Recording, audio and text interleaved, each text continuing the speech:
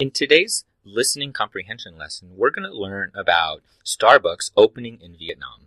Enjoy.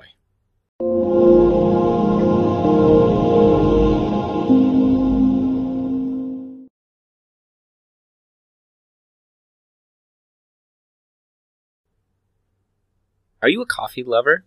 What's your favorite brand of coffee? No matter where you live, you've probably tasted some hot coffee at a Starbucks coffee cafe. The Saigon Times reports that the U.S.-based company will start business in Vietnam in 2013. Let's listen. Starbucks Coffee, the global top coffee chain already in over 60 countries worldwide, will add Vietnam to its list next month after years of market research in the Southeast Asian nation. A source told the Saigon Times, under the condition of anonymity, that the first Starbucks in Vietnam will be in Ho Chi Minh City. The company plans to then open stores throughout the country via franchise agreements.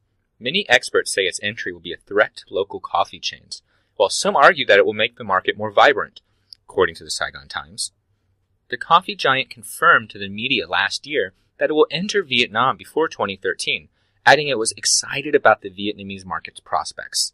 Starbucks now has more than 18,000 stores globally as of September 30th, a 6% increase from a year ago.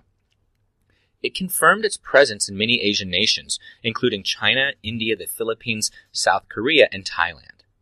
Its total revenue in the current fiscal year is up 14% over the prior year to $13.3 billion. The company also unveiled its fiscal targets for 2013, saying that it plans to roughly open 1,300 new outlets around the world, with around 46% of them in China and the greater Asia-Pacific region. It also forecast revenue growth of up to 13%. Several foreign coffee chain operators, including the U.S. Coffee Bean and Tea Leaf and Australia's Gloria Jean's Coffee, entered Vietnam, joining leading local coffee companies Trung Yen Coffee and Highland Coffee, making the market a virtual battleground. The two foreign coffee chains also came to Vietnam through franchising.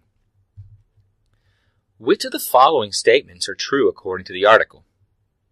New Starbucks coffee stores in Vietnam will be privately owned.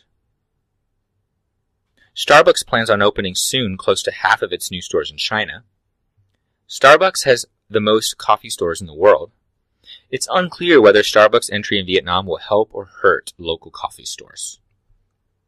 Well, if you think about it, or if you remember what we listened to, we know that number 2, Starbucks plans to open most of its stores in China, and it's unclear, number 4, it's unclear whether Starbucks' entry in Vietnam will help, is right, because that's what we learned. Look, these listening comprehension lessons, and they could be reading comprehension if you read the text below, help you understand both modern business topics and English listening. My name is Craig Gonzalez. I run Business English HQ with Dr. Frank Blankowski, and we are here to help you write better English. Thank you.